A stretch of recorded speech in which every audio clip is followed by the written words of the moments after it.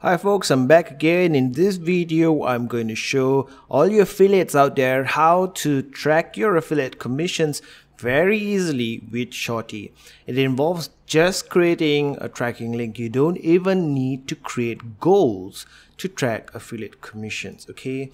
The way it works is so beautiful, it's so simple. You wonder why more people are not already doing this, okay? And it works with every single or almost every type of affiliate network out there, even the notoriously outdated ones like ClickBank. Okay, ClickBank, the newer affiliate networks have so many ways for you to track your commissions and sales via third-party tools like Shorty.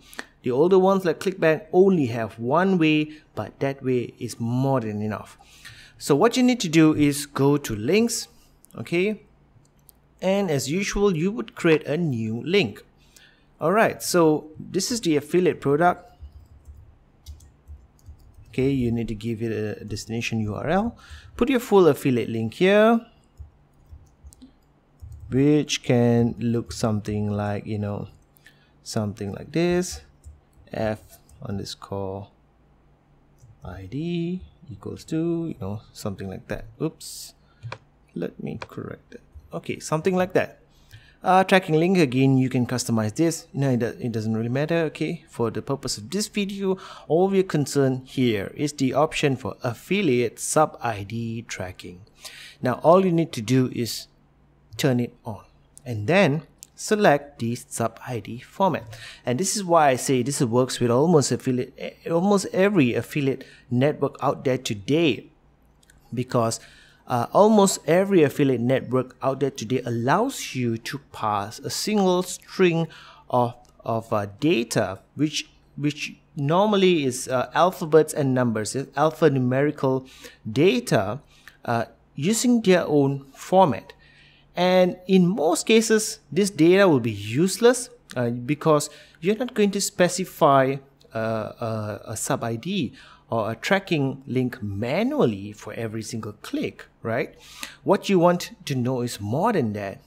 So in normal situations, most people would not use the sub-ID because it doesn't really serve any purpose. But with Shorty, we have our own click ID, and this click ID is very, very powerful. Every single click that you get in Shorty generates a click ID, and we are capable of passing that click ID on to your affiliate network. Alright, let's get back to this. All you have to do here is know which sub-ID format to use. We have several pre-configured sub-ID formats. So, for ClickBank, it's going to be TID. For JVZoo, it's going to also be TID. For share sale, it's going to be FTrack. I'm not sure, let's just do the easy way, okay? If you're not sure which sub-ID tag to use, refer to this chart. Click on that chart, and here you have the most popular affiliate networks with the correct sub-ID format. So let's say I am promoting a affiliate product from JVZoo. So what I need to do is select TID as the format, and then I will click create link. Okay, create link has been created. TID format. Okay, so now what happens when I click on this link? Okay, oops. Let me first modify that because I've put in a fake in here. Okay, let me put our own website, okay, cradle.com, and let me save changes. Okay, let's go back to the affiliate product link here. Let's test it by clicking on the tracking link. Okay, so now we are at the Cradle site. This is the example affiliate link, and this is the part that is automatically added, okay, to your TID. And since JVZoo, the JVZoo program itself recognizes this as a tracking ID, then this value here will automatically show up in your commission reports in JVZoo. And this is unique for every click. So you're not passing the same old data for every single click. Okay, every TID you pass for every single click will be different. And that will help us to match the conversion that you get your affiliate commissions down to the most detailed aspect of how this conversion happened. Okay, we can tell you the country, the referring URLs, the everything you want to know. And in case there's any doubt, let me click that again. Okay, so this is a new click,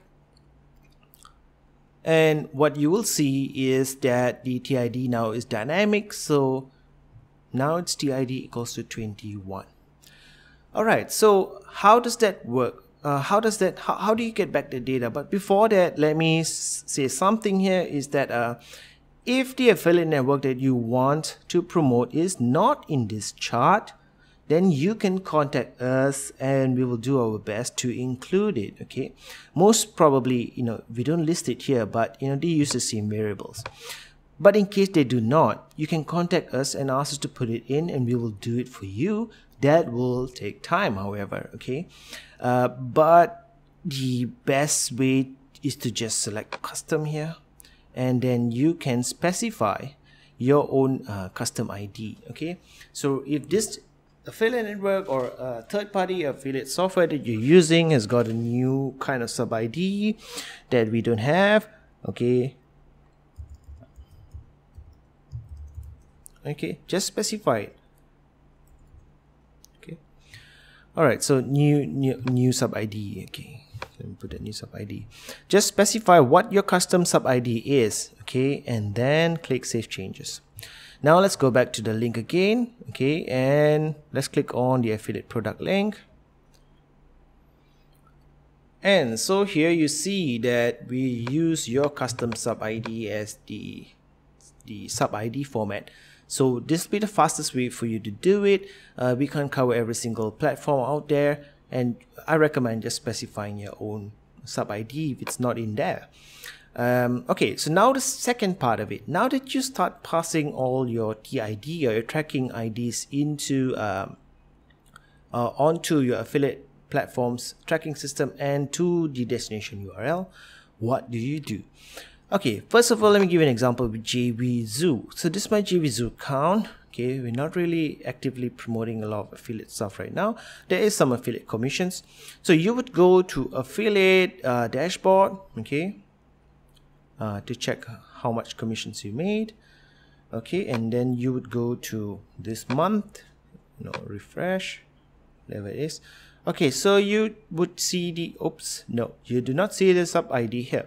You would see the sub ID under transactions. Okay, affiliate transactions.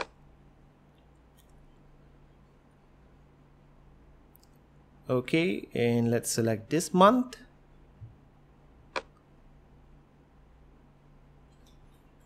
Okay, so here you have the TID. This is the format used by JVZoo, okay, which is what we say here, JVZoo TID. Okay, so make sure it's TID. Okay, anyway, so here with TID, so every single sale that happened, we have the TID passed to JVZoo. Now the thing with JVZoo is that they have this bug in the system that many people have mentioned over and over, but they don't seem to be doing anything about it, is that the TID is only captured for the initial sale. Now this is an upsell or one-time offer, and this is another upsell. But the TID is not captured for the upsells. It's only captured for the initial sale.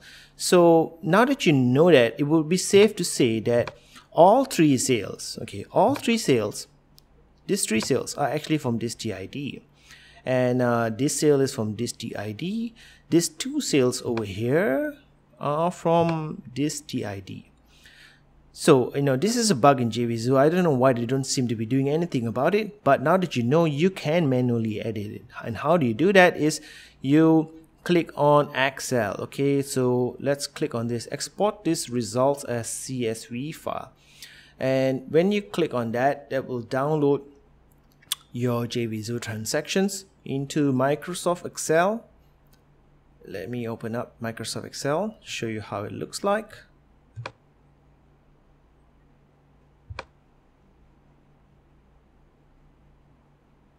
Okay, so here is the information here. Okay,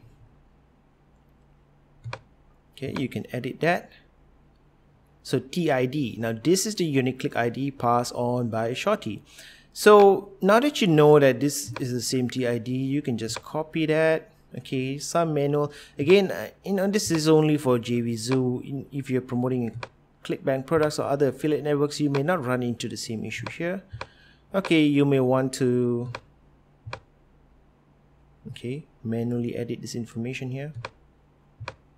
Okay, so now every single sale has a TID, and this is quite natural. Okay, it means that from a single click, from a single visitor, you have made 3 sales. Okay, and we want that information, that is so important information. You don't want 2 sales here to be not credited to any single click. Now that you have edited your CSV file, okay, what do you do next is you go to Shorty and you go to reports, and obviously you don't see any reports here because all the reports are in your affiliate network, but you can click on import data. Okay, and there are 2 ways to do it.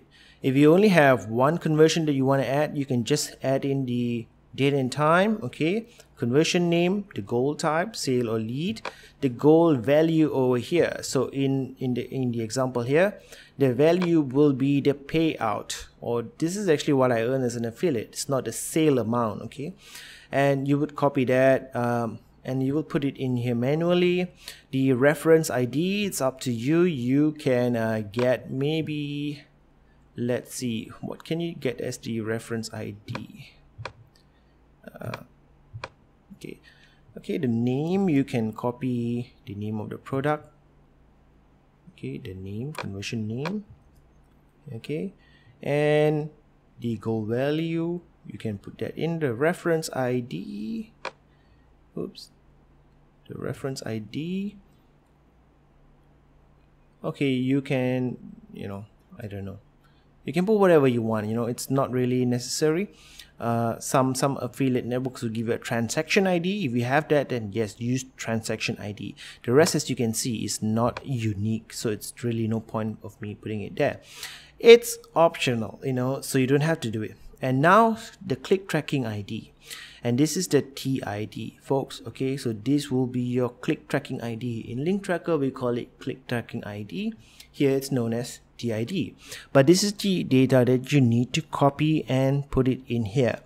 And there's no point in me putting it here right now, okay, because this TID was not generated by my WordPress site or my installation of Shorty over here, which is just on a test site.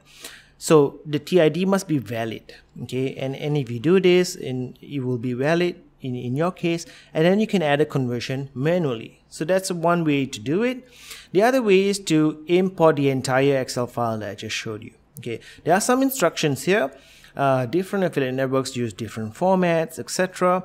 So we have a format here, okay, and you can click on instructions. We give you some instructions on how to modify your Excel file before you upload it, and you can even download a sample file over here that shows you the values. Okay, so what's important here is the naming of the columns. It has to be the same. Okay, so give you an example here. Okay, the CTID. So in JVZoo, in the JVZoo format, you will name this to CTID. Okay, and let's go back to Shorty over here. So date, time, type, okay, GV is goal value. Okay, so what you have to do is, you have to just change the column title here. Instead of payout, you call it GV. Okay, and you can do the rest, and stuff that we don't need, okay, you can delete it. So status completed, this is irrelevant to us, you can delete it. These 2 columns, you can also delete it as well, and you just have to keep doing this. Product name would be goal name. Okay, so you can change this to goal name GN.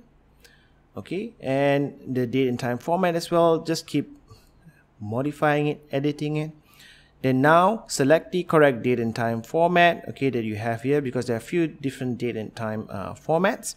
Select the correct time format as well, 24 hours or 12 hours. And the way to know that is if you see an AM or PM here. In the case here, okay, you do see an AM and PM. Okay, so it's 4:52 PM. So that will mean that you would need to select the 12-hour format. Okay, and then choose file. So you select your Excel file, or you select the file that you've just downloaded from the JVZoo. Let me, okay, save changes here. Okay, and then choose the file.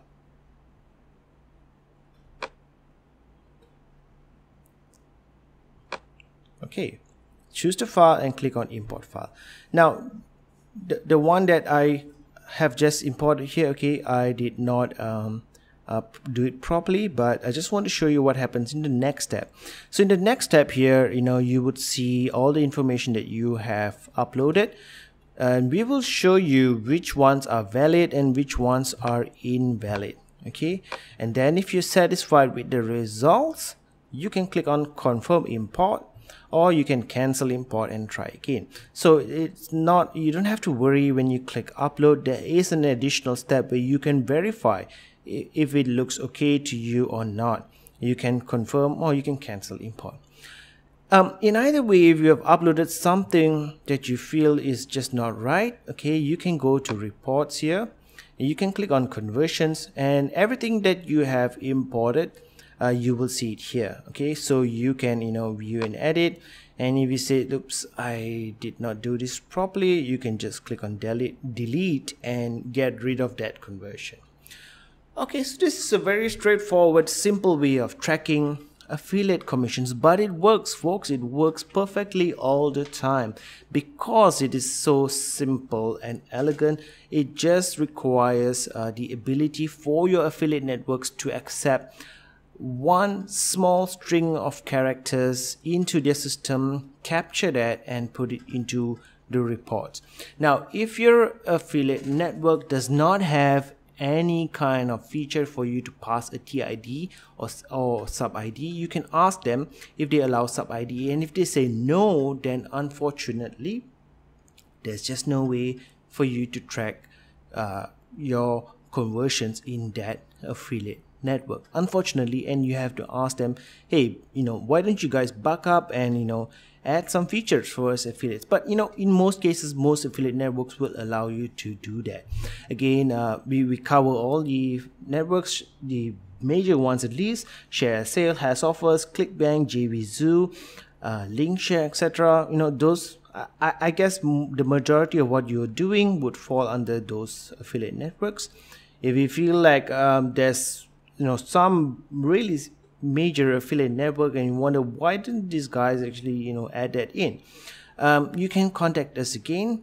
In most cases, they would most probably be using the same format, whether it's TID, sub ID, S1, S2, C1, C2. So we'll just add it to that list. But anyway, this is how you would track affiliate conversions, affiliate sales in Shorty. Import that data back, and in your reports you would see the conversion, and you will be able to match that conversion to your links, to your campaigns, and any other information that we have here. How awesome is that? That's all for this video. Thank you for watching.